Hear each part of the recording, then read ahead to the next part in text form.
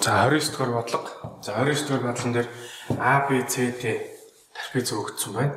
За тэгээд тархицын М, Н болохоор дундаж шугам юм байна. За тэгээд хоёр диагоналын огтлцлын цэгийг О гэж тэмдэглэсэн байна.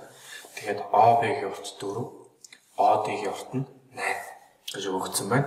За тэгээд АБ-ийн урт бол 20 гэж өгсөн байна. За тэгээд бидний болох ёстой зүйл юу гэхээр энэ М-ийн дундаж шугамын уртыг олох гэсэн үг. За тэгэхээр М-ийн дундаж шугамын уртыг олоход бол бидэд юу хэрэгтэй вэ гэхээр ДЦ буюу тархицын X-өөр хэрэгтэй болно. За тэгээд үүний тулд бид нар юу ашиглах ёстой вэ? Хуралжны төсөө ашиглах гэж байна. За тэгээд төсөө ашиглахаас өмнө бид нар ямар чанарыг санах ёстой вэ гэхээр параллел хоёр шулууныг гурав шулуунаар хавтлахад үүсэх соливсон үзүүл хоорондоо тэнцүү байдаг гэсэн энэ чанарыг ашиглана гэсэн үг.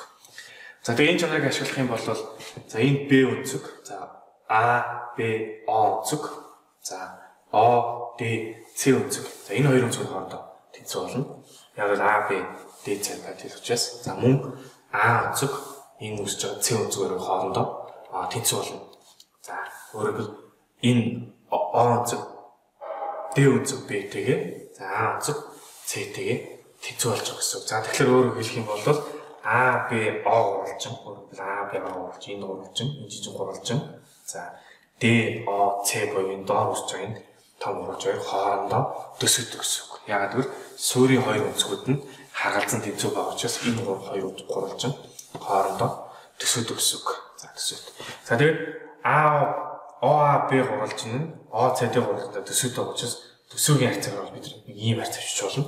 Өөрөөр хэлбэл хэрвээ хоёр гурвалжин хоорондоо төсөөдөг байх юм бол харгалзах талуудын харьцаа тэнцүү байдаг үднээс дараа харьцаа бичиж байгаа гэсэн.